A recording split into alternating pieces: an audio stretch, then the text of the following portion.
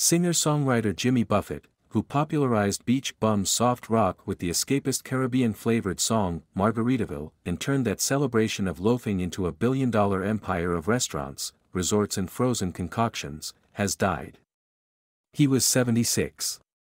Jimmy passed away peacefully on the night of September 1 surrounded by his family, friends, music and dogs, a statement posted to Buffett's official website and social media pages said late Friday. He lived his life like a song till the very last breath and will be missed beyond measure by so many.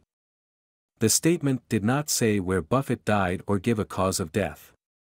Illness had forced him to reschedule concerts in May, and Buffett acknowledged in social media posts that he had been hospitalized, but provided no specifics. Margaritaville, released on February 14, 1977, quickly took on a life of its own, becoming a state of mind for those wasting away, an excuse for a life of low-key fun and escapism for those growing older, but not up.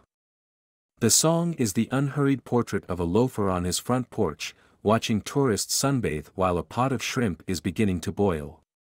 The singer has a new tattoo, a likely hangover and regrets over a lost love. Somewhere there is a misplaced salt shaker. What seems like a simple ditty about getting blotto and mending a broken heart turns out to be a profound meditation on the often painful inertia of beach dwelling, Spin magazine wrote in 2021. The tourists come and go, one group indistinguishable from the other. Waves crest and break whether somebody is there to witness it or not. Everything that means anything has already happened and you're not even sure when. The song, from the album Changes in Latitudes, Changes in Attitudes, spent 22 weeks on the Billboard Hot 100 chart and peaked at number 8. The song was inducted into the Grammy Hall of Fame in 2016 for its cultural and historic significance, became a karaoke standard and helped brand Key West, Florida, as a distinct sound of music and a destination known the world over. There was no such place as Margaritaville, Buffett told the Arizona Republic in 2021. It was a made-up place in my mind, basically made up about my experiences in Key West and having to leave Key West and go on the road to work and then come back and spend time by the beach. The song soon inspired restaurants and resorts, turning Buffett's alleged desire for the simplicity of island life into a multimillion brand. He landed at number 18 in Forbes' list of the richest celebrities of all time with a net worth of $1 billion. Music critics were never very kind to Buffett or his catalog, including the sandy beachside snack bar songs like Fins, Come Monday, and Cheeseburgers in Paradise. But his legions of fans, called parrotheads, regularly turned up for his concerts wearing toy parrots, cheeseburgers, sharks and flamingos on their heads, lays around their necks and loud Hawaiian shirts. It's pure escapism is all it is, he told the Republic. I'm not the first one to do it, nor shall I probably be the last. But I think it's really a part of the human condition that you've got to have some fun. You've got to get away from whatever you do to make a living or other parts of life that stress you out. I try to make it at least 50-50 fun to work, and so far it's worked out. His special Gulf Coast mix of country, pop, folk and rock added instruments and tonalities more commonly found in the Caribbean, like steel drums. It was a stew of steel pans, trombones and pedal steel guitar. Buffett's incredible ear for hooks and light grooves were often overshadowed by his lyrics about fish tacos and sunsets. Rolling Stone, in a review of Buffett's 2020 album Life on the Flip Side, gave grudging props. He continues mapping out his surfy, sandy corner of pop music utopia with the chill, friendly warmth of a multimillionaire you wouldn't mind sharing a tropically themed 3 p.m. IPA with, especially if his gold card was on the bar when the last round came.